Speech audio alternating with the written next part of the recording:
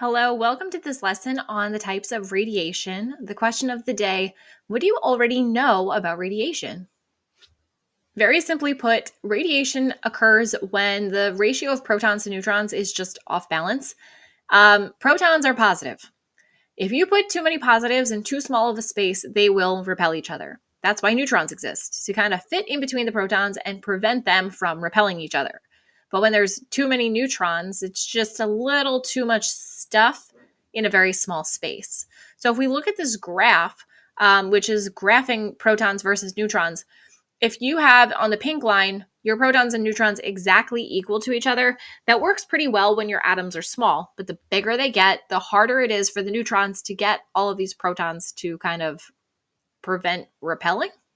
And if you have so many neutrons, when you have a small atom, it's okay, but the bigger it gets, the harder it is for the nucleus to maintain all of those neutrons. So we have this area, it's the sweet spot, the belt of stability, where you are just sitting at the sweet spot where protons and neutrons can get along well. There's not too much proton-proton repulsion, but not so many neutrons that it's just in there for the sake of taking up space. Chemistry is all about the electrons until you get to nuclear chemistry. That's where things change. But truthfully, all of chemistry is about achieving stability. In the case of radioactive or radioactivity, we are looking at nuclei that are unstable. And in this case, we are going to have these nuclei emit matter sometimes, but always energy in order to achieve stability. And this process is radiation. It's putting out sometimes matter, but always energy. And over time, this will create a stable nucleus. Sometimes nuclei work very, very, very quickly to off-put all of this instability and become more stable. And other times it takes thousands, if not millions of years for these substances to become stable. There are 4 types of radiation, and the first are alpha particles. If you remember all the way back to learning Rutherford and the gold foil experiment, he was using a substance that was emitting alpha rays or alpha radiation when he was doing that gold foil experiment. So alpha rays or alpha radiation has the exact same makeup as a helium nucleus. You have 2 protons and 2 neutrons that are going to be coming out of a different nucleus. Perhaps it's uranium or thorium. It's usually something pretty big. So it's going to be spitting out protons and neutrons together in clumps, like an alpha particle. And they have huge mass for all types of radiation, the biggest mass of them all. The alpha particles have a mass number of 4 because it's 2 protons and 2 neutrons. And the charge here is going to be positive 2. It's a positive alpha radiation. If you can remember back to the gold foil experiment, that positive alpha rays were coming at the nucleus, which he discovered to be positive when the alpha rays avoided the nucleus of these gold foil atoms. So they have a pretty big mass compared to other types of radiation, and this means that they are going to have a very weak penetrating power. What exactly does that mean?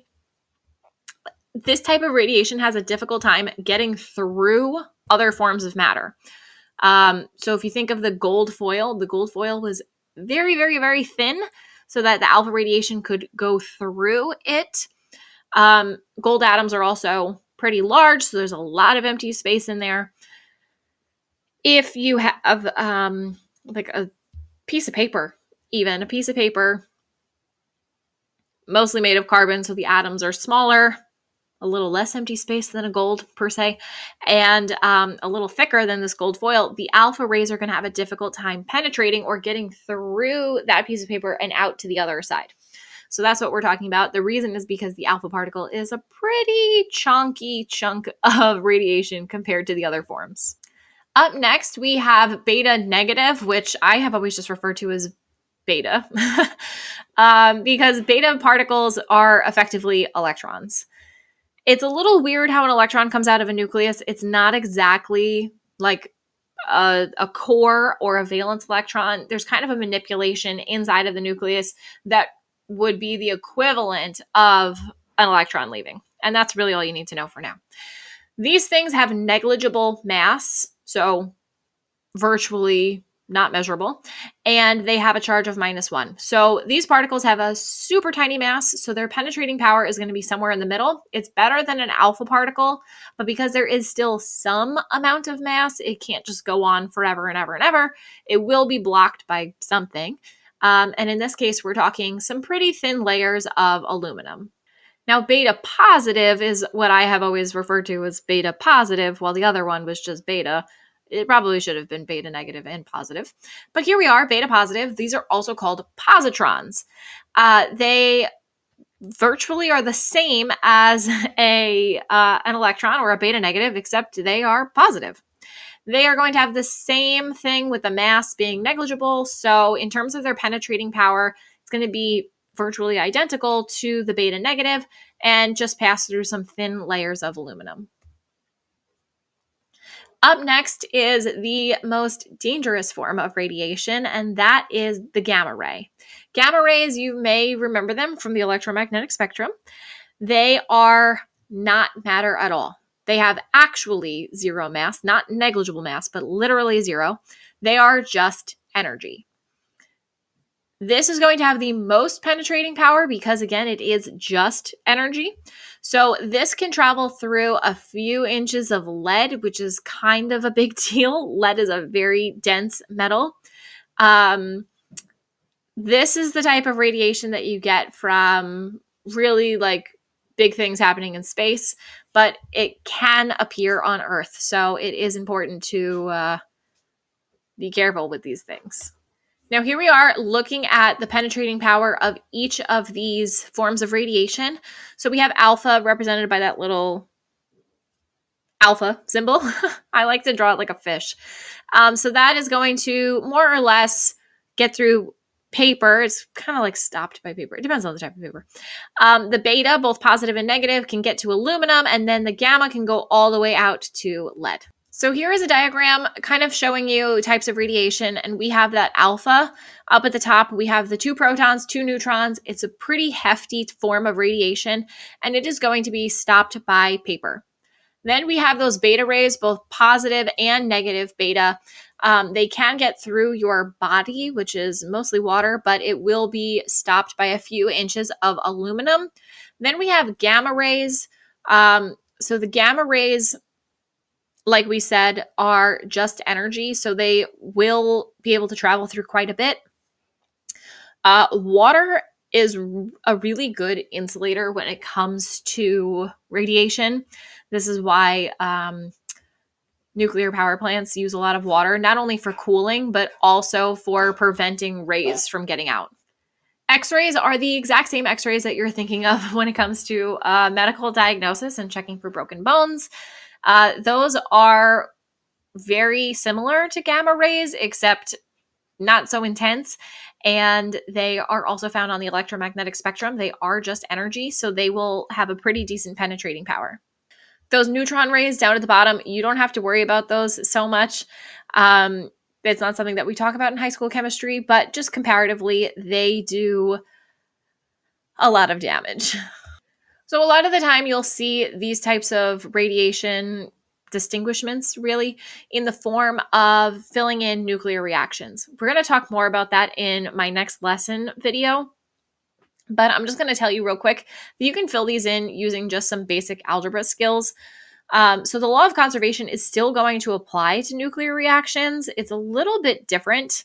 Thank you, Albert Einstein. E equals mc squared is really where a lot of this comes from.